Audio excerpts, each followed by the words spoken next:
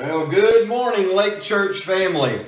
I long to be able to do that in person soon, and we'll look forward to those days when we come together again formally to worship. Corporate worship is something we miss so much, along with all of the other things this crisis seems to have taken from us. But we are grateful to know that just like the tomb was temporary, so is this crisis. Happy Easter. Happy Resurrection morning. We're glad that you're joining us through Facebook Live.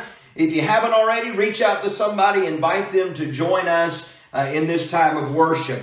We had a beautiful sunrise here at the camp, and God has already shown us great favor and blessing, and we're grateful as always to know that this is the day that He has made. Let me give you a couple of words of instruction, let you know of a few things that will be going on during this service. We will be having communion. Now, those that were local, we were able to go out yesterday. Tiffany worked hard to try to get these little disposable communion packets. It has the wafer and the juice, sort of an all-in-one thing. So if you've gotten that, great. And if you didn't, find some juice and some bread. God knows your heart. It's not about the sacrament exactly what it is, but what it means to you and me in our hearts. So we'll do that at the end of our time together this morning. And also, I'm so grateful that we have some music this week. Takes a little bit of technological savvy, but there will be about a 15-minute praise session that will be posting to our Facebook page and our YouTube page. And we're grateful for Vanessa and the Ussery gang putting that together. Know that that'll be a great blessing. So at the conclusion of my message, you'll have that to look forward to, and that will be great. Thank you for how you continue to faithfully support the work of the Lake Church and the camp. Thank you for financially giving online, and then also those that have dropped things by the camp if you're local. We just ask that you'd continue to be faithful in that and trust God that He'll continue to meet every need. So we're grateful for that, and also for how God's using this downtime, if you will, to get the word out about the church and the camp. We're meeting people every day through our morning devotions and every week through our Facebook Live messages. Help us by sharing these links and reaching out and letting people know. We are seeing people literally from all over the world watch our little videos, and I am so humbled by that and grateful. So pray that God would continue to show His favor and blessing upon the ministry in these different days.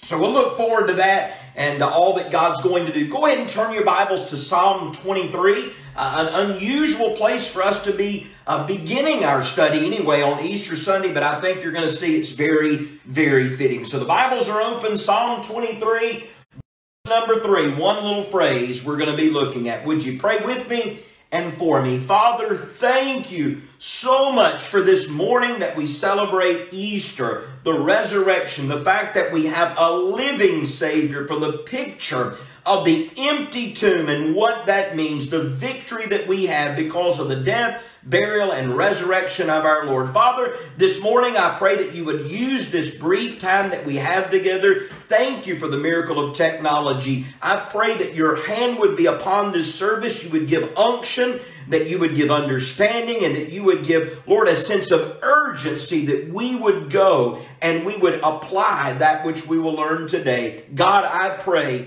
in the powerful name of Jesus that you would touch hearts, that you would open minds, and that you would radically change lives today. In Jesus' name, amen. David said, "The Lord is my shepherd." We talked about that a couple of weeks ago.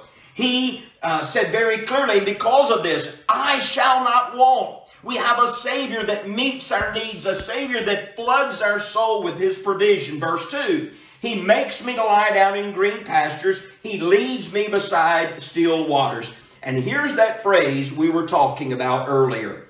He, the shepherd, the Lord God Almighty, the King of Kings and Lord of Lords, Jesus, our Messiah, our risen Savior on this Easter morning. David said, it is He that restores my soul. Why did Christ go to the cross?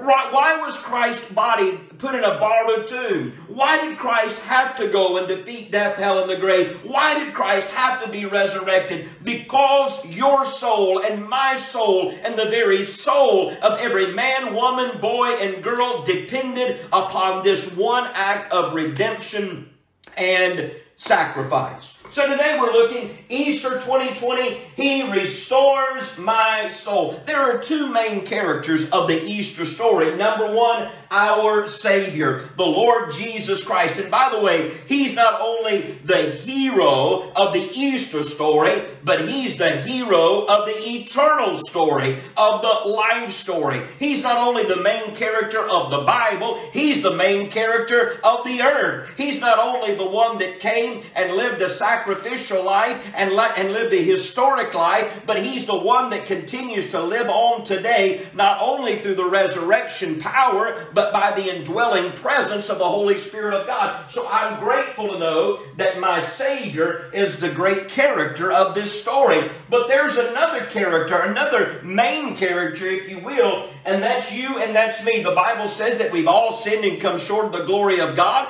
There are none righteous, no, not one. So the sinner, those of us who were born sinners, we understand that we play a major role in the Easter story.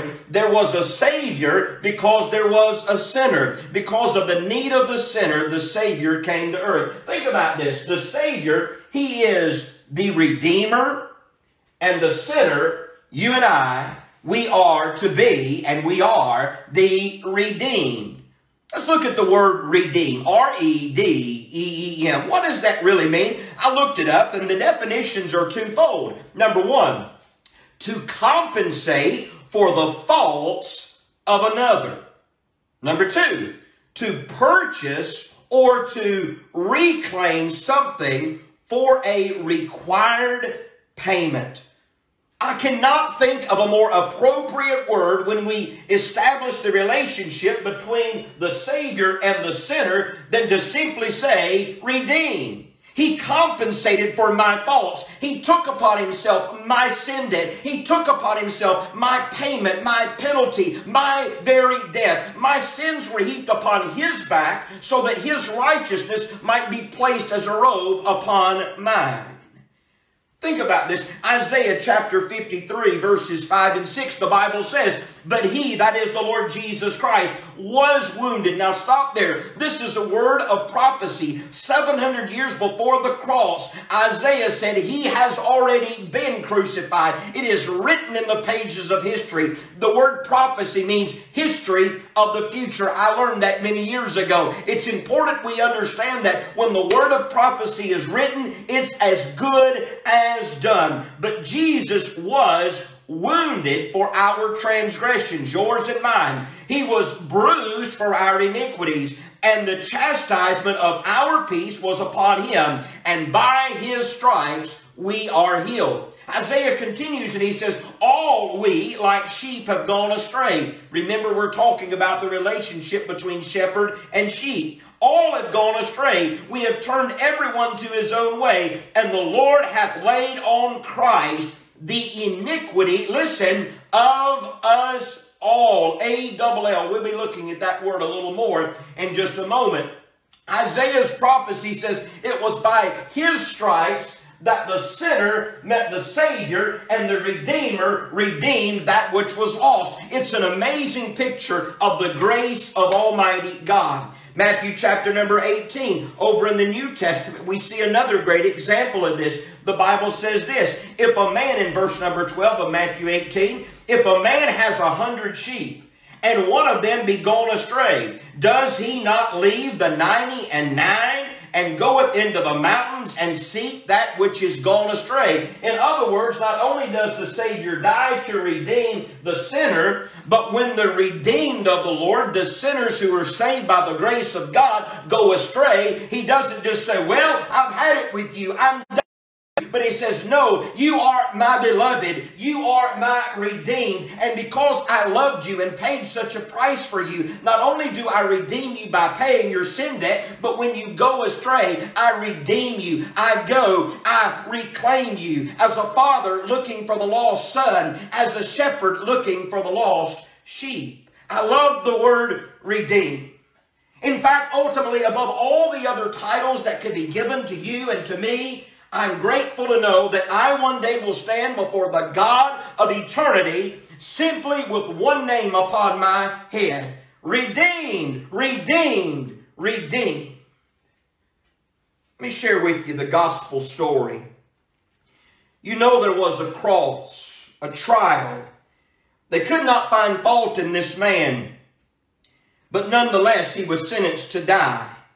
The choice was Barabbas or Jesus. One would be free. They said, give us Barabbas.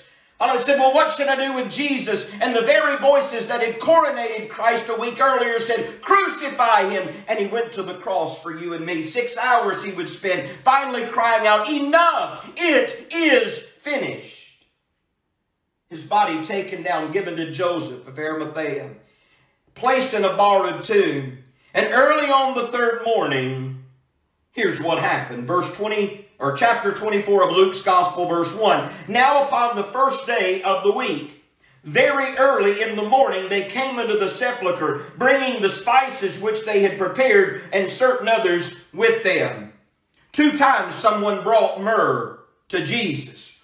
One was the wise men. The second were the women coming to the tomb. And they found the stone rolled away and the sepulchre now empty. They entered in and found not the body of the Lord Jesus Christ. And it came to pass, as they were much perplexed, behold, 2 men stood by them in shining garments. And the Bible said, and they were afraid. They bowed their faces to the earth, and they said unto them, why seek ye the living among the dead? That's the most powerful phrase, I believe, in all of the New Testament. Many today believe that Jesus was a great teacher, a great prophet, a great miracle worker. He did things like no other man did, but they missed the point. He's not a dead Savior laying in a tomb. He is a risen Savior, seated at the right hand of God the Father.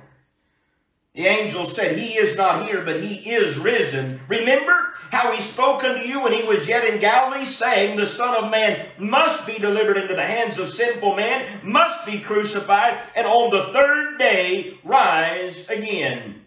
And then they remembered his words. That's the gospel. That's the good news. That's what we celebrate here today, Easter, that Jesus rose from the grave. And that's what makes him Savior. That's what makes him Redeemer. Back to Psalm 23. How do we connect David's psalm, David's panic psalm, David's peace psalm, David's praise psalm? David said, Lord, you restore my soul. Much like David, you and I find ourselves in situations where our soul needs to be restored.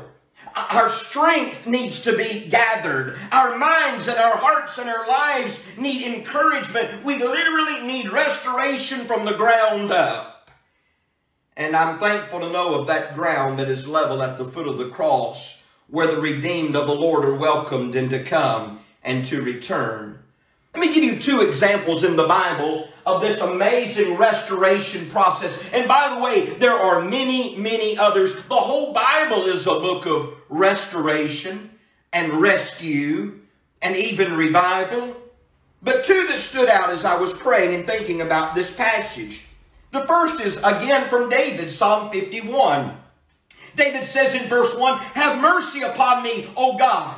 Why did he need mercy? David, the man after God's own heart, who could have had anything in his beck and call, chose to go for something that was not rightfully his. You know the story. He sinned with Bathsheba, having an affair, committing adultery, and then lies and finally murder, trying to cover it up, having Uriah put on the front lines of battle and he would be killed. And it looked as though he had gotten away with it. In fact, David even looked noble, because then he took the poor widow into his own home to care for her. I mean, he looked like he was on top of the world. They probably named a new holiday after him for something so noble as this. But there was a problem. While everything on the outside was covered up, what was on the inside was being torn apart. The very heart of David was breaking. He was in anguish. When he closed his eyes at night, he could see the face of Uriah. When he opened his eyes in the morning, he could no longer see the face of God. The torment was upon him. And he said, God, have mercy upon me. I'm just an old sinner, but I'm a redeemed sinner who loves my Savior, who loves my Redeemer. Oh God, hear me. Here's what he said. According to thy loving kindness, and according to the multitude of thy tender mercies, blot out my transgression. God, I've sinned before man and God. You and you alone can blot this out. Verse 2, wash me thoroughly from mine iniquity and cleanse me from my sin, for I acknowledge my transgression and my sin is ever before me. Against thee and thee only have I sinned and done this evil in thy sight, that thou mightest be justified when thou speakest and be clear when thou judgest. God, I deserve your wrath. God, I deserve literally torment because of what I've done, but I'm begging you, oh God, for mercy. David said, I was shapen in iniquity, and in sin did my mother conceive me. That's our story. Behold, thou desire truth in inward parts, and in the hidden parts make me to know wisdom. Purge me, O God, with hyssop, and I shall be clean. Wash me, and I shall be whiter than snow. Make me to hear joy and gladness. Think about this. The very king of Israel no longer could experience joy and gladness. You may be there today and you say, you know what? I know that I'm a Christian, but I don't have the peace of Christ. I know that I'm a believer, but I don't have the joy of a believer anymore. There's no sense of connectedness with the Holy Spirit of God. Within me, I am broken. David said that. He said, because the bones that you have broken, I beg you that they would rejoice again.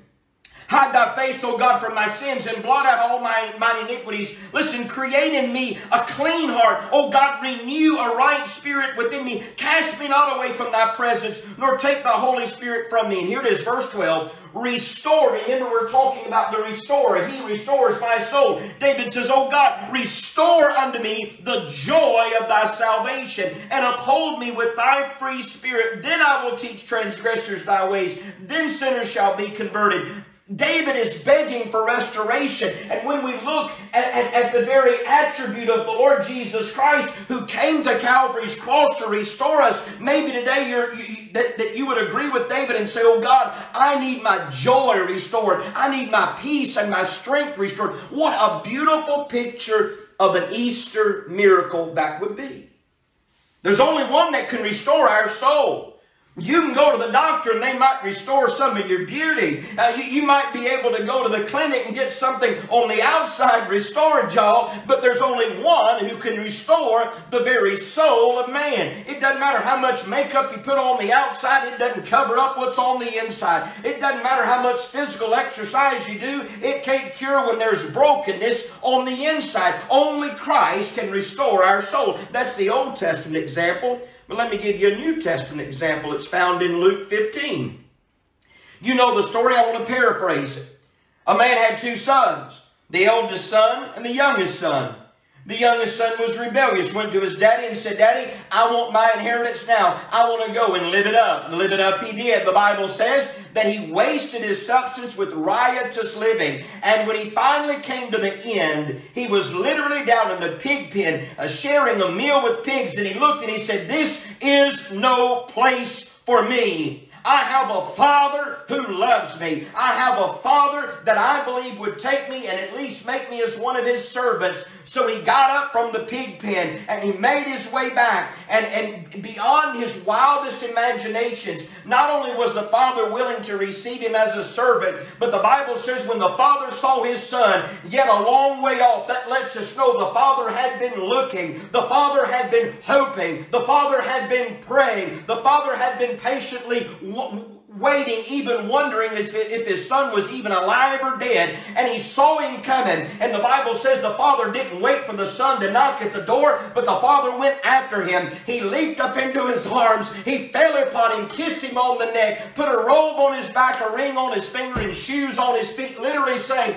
you are still my boy. You've failed me miserably. You've rebelled against me. You've embarrassed our family. You've done things to bring shame. But at the end of the day, you were dead. You're now alive. You had hurt me, but I love you in spite of it. Friend, can I tell you, I'm thankful to know that we have a Redeemer that does not just cast us off, whether it's David in the Old Testament or the prodigal in the New Testament. We see the passion of the one who restores my soul. He wants to restore that relationship. He wants to restore that joy. How can He do that? Because there's an empty tomb. Because He buried our sins in the depths of the sea, casting them as far as the east is from the west. Yes, He can restore your soul today. Let me close with a personal invitation. If you still got your Bibles open, Matthew chapter 11. You say, well, how does this all work? I want my soul restored. Well, first off, before your soul can be restored, you first must experience redemption. So understand that you can't restore that which has never been born. You cannot revive that which has never been alive. You can go over to the department store and find you a mannequin and you can do CPR. You can do mouth-to-mouth resuscitation. You can shock that thing from here to kingdom come. But that mannequin is never going to be revived. That mannequin is never going to come back to life because that mannequin has never been alive. And many people say, well, I'm going to read this book, or I'm going to take this class, or I'm going to go through whatever it might be, and I just want to see my life revived or my life restored. But the problem is, you've never experienced life in Christ. The Bible says that Jesus came to give life, life eternal, life abundant. You and I must accept Christ on His terms. Not simply say, God, take my life and kind of tweak it. God, you can't have it. You can have little bits of it, but God, it's basically my life. No. The Redeemer, He purchased you. Remember the definition of the word redeem? He purchased you. That means you and I belong to Him. That means we have to be fully surrendered to Him, understanding that the title of our life, look up at the ownership and it says God, the Lord Jesus Christ. So first I must be redeemed. Well, how do I do that? Isn't the cross enough? Isn't the grave enough? Isn't the empty tomb enough? Isn't the ascension of Christ enough? No, it's not enough. A gift is given, but a gift must be received. Jesus offers you a gift today. I can't offer it. The church can't offer it. Only the Redeemer can offer redemption. The Bible says if we believe, not only in our mind, but in our heart, and we confess with our lips the Lord Jesus Christ, then we shall be saved. What an awesome picture of redemption. I was lost, but yet I can be saved. So that is the experience of salvation. Let me just pause and say, if you've never done that, and the Holy Spirit of God is speaking to you, don't complicate it. The Bible says it's so simple a child cannot understand. In humility, call out to God, I'm a sinner. I believe that Jesus came to this earth, living a perfect life. He died on a cross for me to pay my sin debt. I accept that gift of eternal life right here and right now. Lord Jesus, come into my heart, wash me, make me white as snow. You take over my life. You're now the Lord of my life. You're the Savior of my life. Save me, oh God, and thank you for that. God can interpret the very groanings of your spirit. You say, well, I don't know how to pray eloquently. We'll talk about a thief on the cross in a moment. All he knew to say was, remember me. But Jesus knew the intent of his heart. So that's the redemption process of salvation. The act of salvation that takes place when a sinner becomes a saint because of the saving grace of God. But what I want to talk about just for the next few moments that we have remaining before we take communion is what David meant when he said, restore my soul, both in Psalm 23 and in Psalm 51. And this is where many of us are today. We're going to heaven when we die, but we're going through hell on earth now because of decisions we've made, because of detours that we've taken, because of the roads that we've traveled, or even like the prodigal, because of lives that we seem to have wasted. And you say, well, I believe that God must have given up on me by now. Oh, friend, He hasn't. He hasn't given up on you. He can restore your soul. How do I know? Matthew chapter number 11. We'll close with this passage and a couple of comments. Jesus says, come unto me. He's the only one that can give that invitation. Come unto me, all ye that labor and are heavy laden, and I will give you rest. Take my yoke upon you and learn of me, for I am meek, and I am lowly in heart. And you shall find, here it is, rest to your souls. Does that sound familiar? He restores. Look at the word rest. He gives rest to my soul. There are many today that no matter how much sleep they get, they cannot get enough. No matter how many pills they take, they'll never be enough. No matter how many drinks they take, they'll never be enough. No matter how many relationships they have, they'll never be enough. No matter what they do, they'll never be enough because they've never experienced the grace of God, or maybe they've drifted from that intimate relationship that only the King of Kings and Lord of Lords can come and give rest to our soul. Listen, friend, you can sleep 23 and a half hours a day and your soul still be weary. You can do everything in your power and your soul still experience fatigue day in and day out. So let me give you this. Jesus says, for my yoke is easy and my burden is light. Boy, it doesn't feel like it sometimes. Let me give you my peace, He says, in the midst of your calamity. Let me give you my calm in the midst of your storm. Let me just give you a couple of things down here from Matthew 11, 28 through 30. We don't have time to get into the whole text, but here it is. This connects Psalm 23 with the Easter story, and then right there where you and I are today. First, Jesus says, come to me. Come to me. And then there's a great big word, all. All. Two things. Number one, there's an invitation from Christ, and then there's an invitation to Christ. The word come, He's saying, I give you permission. I'm asking, I'm issuing this personal invitation. He knows you by name. He knows the plans that He has for you to prosper you and favor you and give you a very good end. The only way you can have a good end of the story is for your soul to be restored. So there's that personal invitation. But number two, there is an inclusion. There's an invitation, and then there's an inclusion. Now listen, the church through the years has become very exclusive. Well, if you're going to come to our church, you better look a certain way. You better act a certain way. You better dress a certain way. You better like a certain kind of music or a certain kind of style or a certain kind of worship because we're pretty exclusive around here.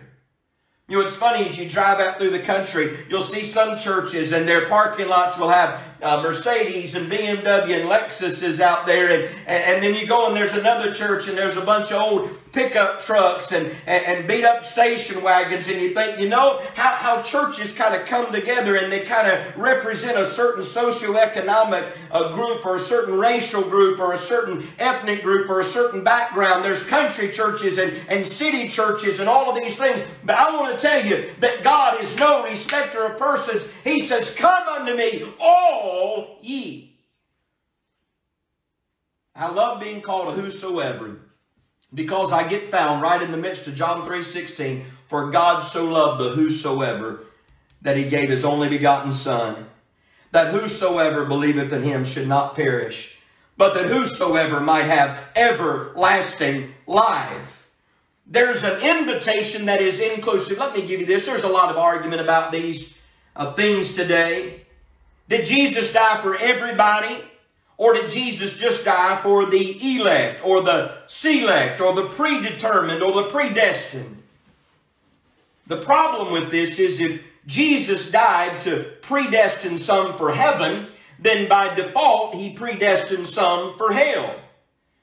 2 Peter chapter 3, verse number 9. This ought to settle it for once and for all. The Lord is not slack concerning His promise, as some men count slackness, but His long-suffering was not, His long-suffering toward us was not willing that, listen, any would perish, but that all would come to repentance. So here's the best illustration in the Bible for the inclusion of the grace of God. Jesus hung on a cross with His arms stretched wide. To His left, a criminal guilty of his crimes. To His right, a criminal equally guilty of his crimes. There was a conversation between Jesus and each. One of those criminals, those malefactors, the Bible said, if you're really who you say you are, why don't you save yourself and save us too? He rejected the grace and the gift of the cross. He was that close to it that he rejected it. The other criminal just simply said, remember me when you come into your kingdom. He recognized something about this man Jesus. Even though he didn't have decades to serve Christ, he never gave the first tithe check. He never sang the first song. He never taught the first class. He never went on the first mission trip. But he simply said, remember me. I believe the grace of God was on full display.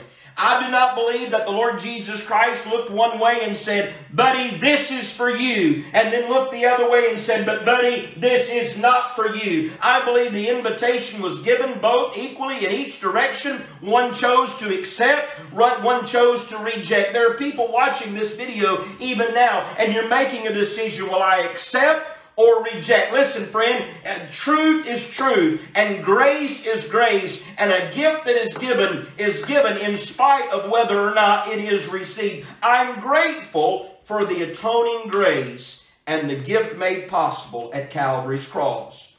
I heard it once said that the Lord Jesus is the perfect gentleman. He does not force Himself upon anyone, but He offers grace to us all. Matthew 11, the invitation for restoration of our soul. Come unto me all. If you're lost out there today, you can be saved. The gift of the cross was for you. If you'd have been the only person in need, Jesus would have gone to that cross.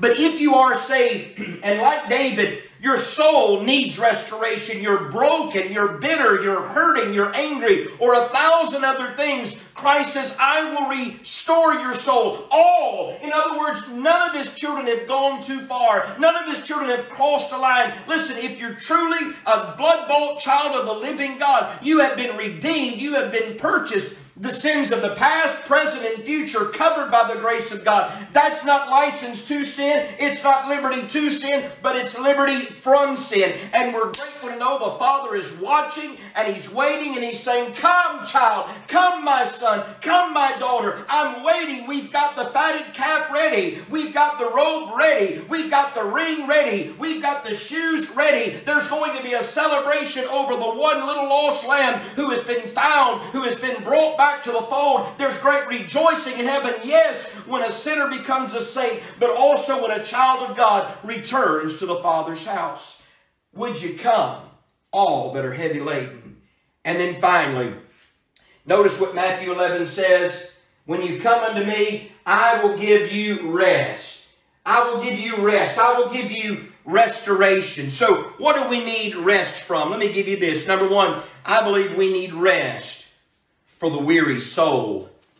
That's the part of a person that's deeper than their mind, deeper than their heart, deeper than their body. That's where we're hurting today. That's what has us in crisis today. We are hurting deeper than ever before. And He says, I'm going to give rest to the weary soul. Secondly, He says, I'm going to give rest to the troubled heart. Jesus said in John 14, let not your heart be troubled. Believe in God, believe also in me. And then thirdly, He gives rest to the anxious mind.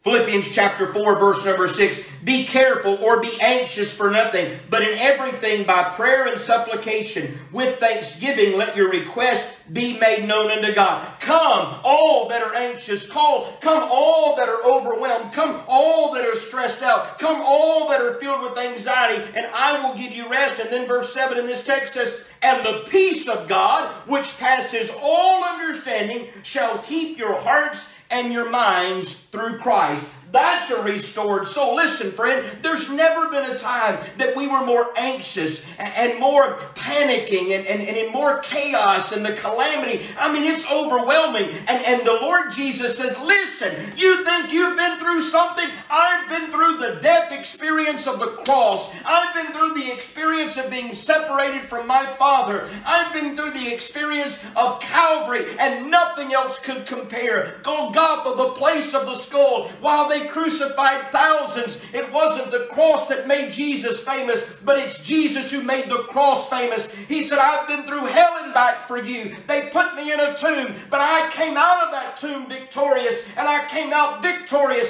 so that you might come out of that which as you grip like a grave, you might feel like you are in the very grips of despair at death's door. It's spiritually, and your soul is crying out. It's broken and it's aching, and He said, come to me and I'll give you peace that passes all understanding. In other words, when it doesn't make sense up here, somehow it makes sense in here. When everything around me is falling apart, everything within me is hanging in there. Friend, I want you to know the Lord Jesus wants to restore your soul today. Maybe you've got some addiction in your life. Let Christ restore your soul. Maybe there's a relationship in your life that's been broken and it needs to be restored. Maybe today there needs to be some conversation. First with the Savior and then with someone else to help restore them and their relationship. Let me just say to you as we close, sometimes the church gets a little big for her britches, if you know what I mean. You see, there was another son of the prodigal and the father. It was a rebellious son in a whole different way. For when his younger brother came and the father embraced him, the older son was indignant. He was furious. He was angry at his brother and angry at his father. I wonder sometimes, does the church believe in the restoration of souls? Or do we shoot our own wounded, cast out those who have fallen? I'm thankful to know that I don't stand before any man, but I stand before the man, the Lord Jesus Christ. He's the only one who redeemed me. He's the only one that paid my sin debt and my penalty and my payment and my price. And He's the only one who will come and redeem me when I stray. I pray every day, Lord, keep me close to the fold. I don't want to be that sheep that wanders that you have to leave the 99 to come after. I don't want to be so close to the shepherd that I can feel His breath upon my brow, His arms around me tightly. Wherever you are in your relationship, first, if you've never experienced the saving grace of God, this can be the day of salvation for you. But if you're in that situation where you say, I'm saved, but boy, I need my soul restored,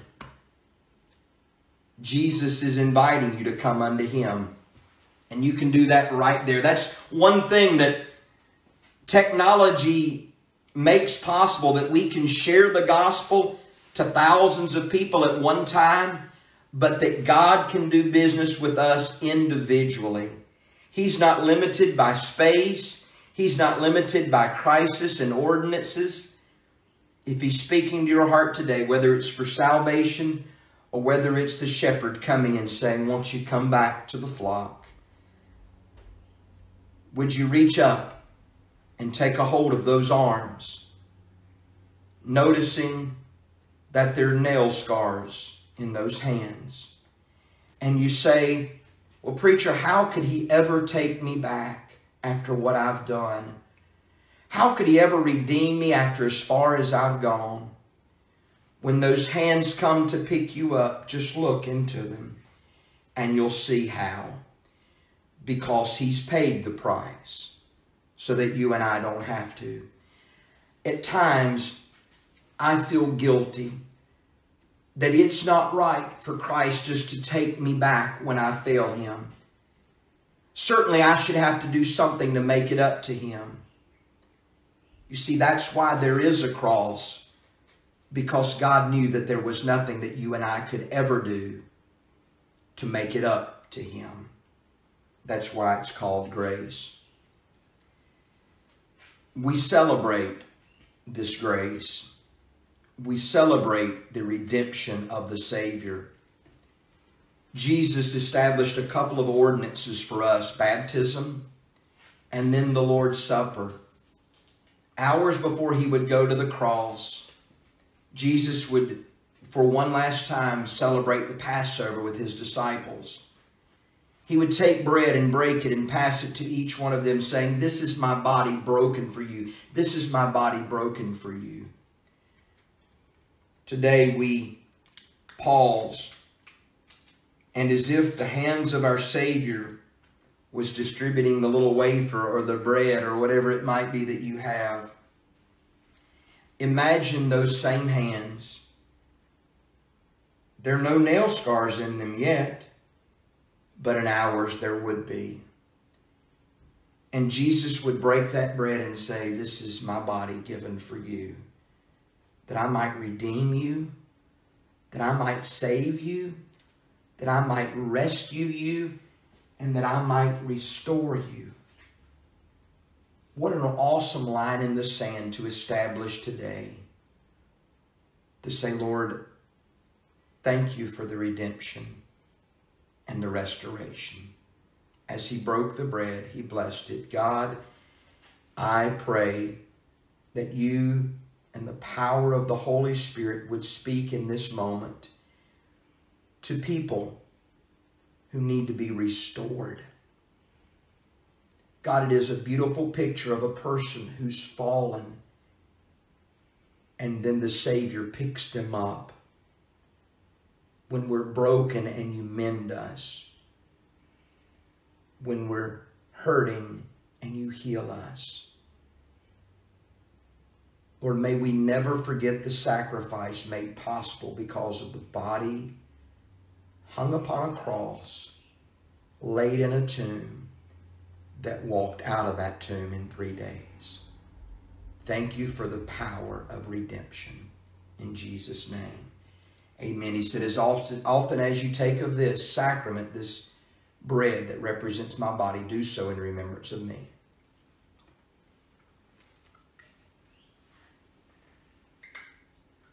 When Jesus took the cup and He poured the wine or the juice into the cup, He said something that I think we don't really get the magnitude. He said, "This is the blood of the New Testament.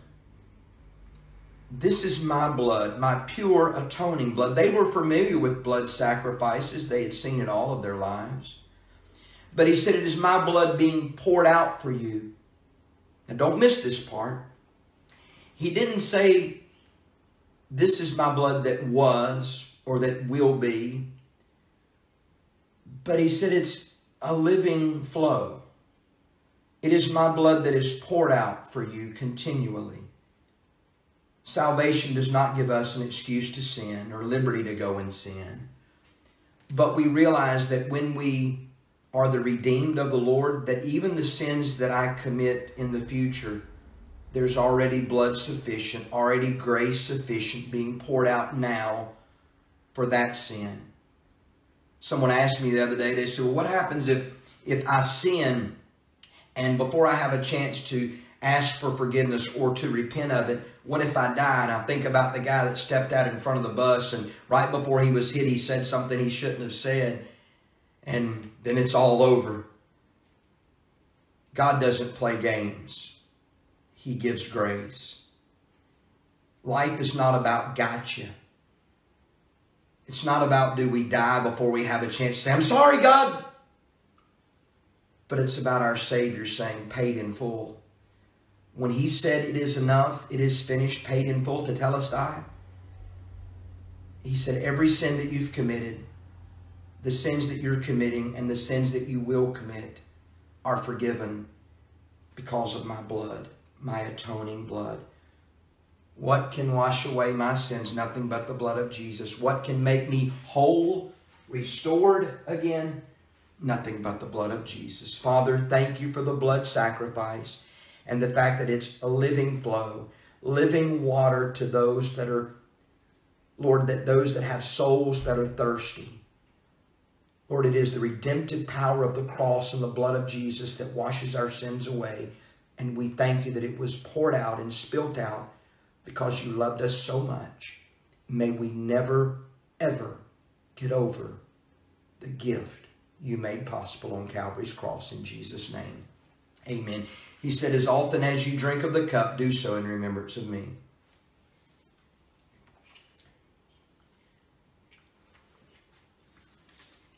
Beloved, as we come to the end of our Facebook Live service, I'm going to ask you to spend some time personally just thinking about what does restoration of our soul mean to you.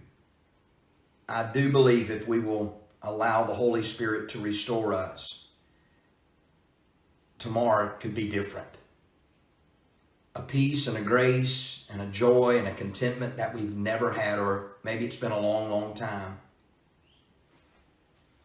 I love restoration. Over the years, I've restored furniture. I've restored houses. I've restored cars and even a couple of motorcycles. But there's certain things that the preacher can't restore. Your mama can't restore and your daddy can't restore. It's so deep within a person that only the one that put it there, the soul, only he can restore it. Won't you let him restore your soul today? Click on the link that'll be just below this video. You're going to be blessed by this amazing music. So, reach out to us. Let us know how we can pray for you, how we can help you, and how God is using this time to touch your heart. Be restored, my beloved. I love you, and I look forward to seeing you. The camp will be open all day today. You come, put something on the cross down there by the water. Come spend time with the Lord. God bless you. Have a great Easter in spite of it all.